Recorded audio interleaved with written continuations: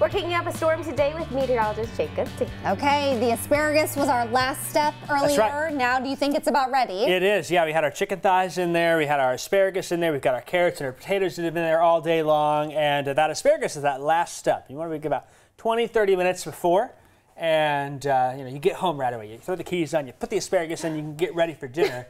Let that cook for 20, 25, 30 minutes until it's nice and it's tender. not crunchy. You want it cooked, yeah. And some people like it maybe a little bit more firm. Some people maybe a little more soft, but you can cook it to your preference there. We're ready to open this bad boy up. Yeah, a little steam there. Our chicken thighs are in there, and potatoes and carrots are as well. And it is ready to go.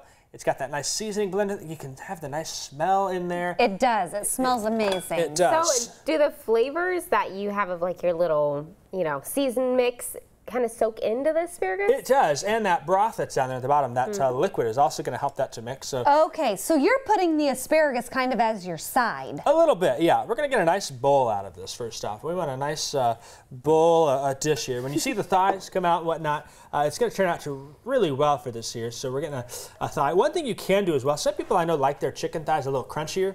You can't take them off, put them in a pan and broil them for a couple of minutes if you like a crunchier skin. That doesn't bother me here. I'm hungry. Okay, question. I know you are a big fan of the thighs, a big fan of the bone in, the skin on, but don't you feel like all your seasoning is going to waste because you're not going to eat that skin, are you?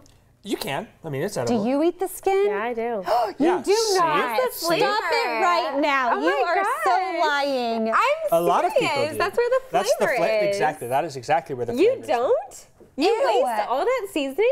I do. That's exactly what it is. I feel like we've wasted the seasoning because nobody eats the skin. No. A lot of people I feel eat like a the lot skin. of people eat the skin. You don't eat the skin. I That's think the we problem. have to take a poll now. So anyways, we got a nice little harvest bowl going here, some potatoes and you don't some eat the asparagus skin. on there. How about the last thing we want to do is take a little bit of parsley. You can see my bowl there.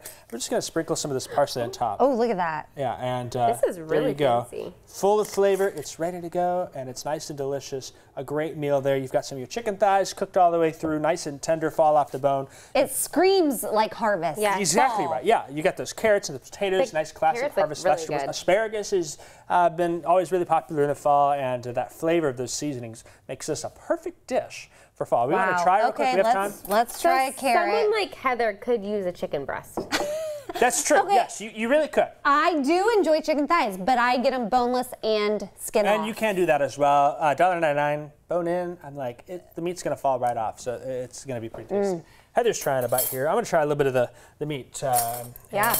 I think it smells so good in here. Doesn't it? Smells like Look a at that. really Do you see fancy that? dish. That thigh just broke apart on me there. I mean, it is so tender.